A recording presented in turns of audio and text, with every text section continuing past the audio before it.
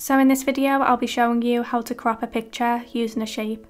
So open a new document with the picture you want to use, and I'll be using this one for the example.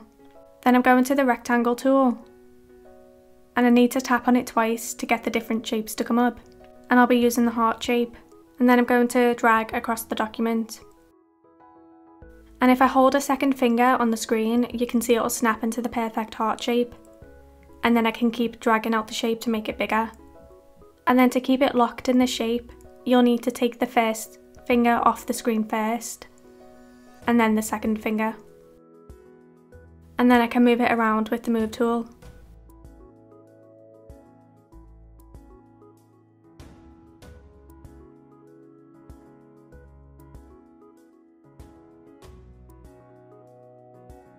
And then in the Layer Studio, I'm dragging that picture onto the heart layer until I get that blue line going across the layer, and then let go. And I'm using the move tool, and then I can just position that picture in the shape. And if you just want it to be this shape, then make sure to save it as a PNG.